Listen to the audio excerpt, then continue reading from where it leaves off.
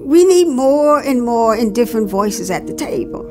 Because a lot of times we are living by what somebody told us about the Bible, and a lot of times that information is information that causes us to be oppressive toward others.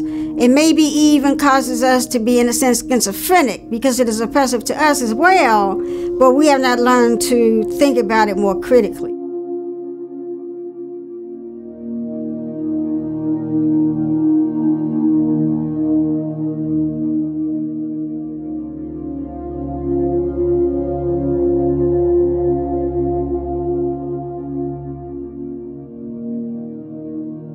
Womanism is an approach that privileges the experiences, voices, traditions, and artifacts of primarily African American women, although there are other women of color who call themselves Womanists, and primarily outside of the study of religion.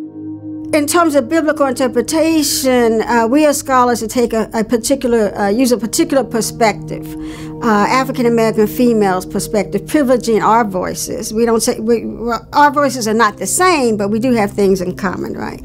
And so we privilege our concerns, our voices, our traditions, and read biblical text from that standpoint, from that hermeneutical framework.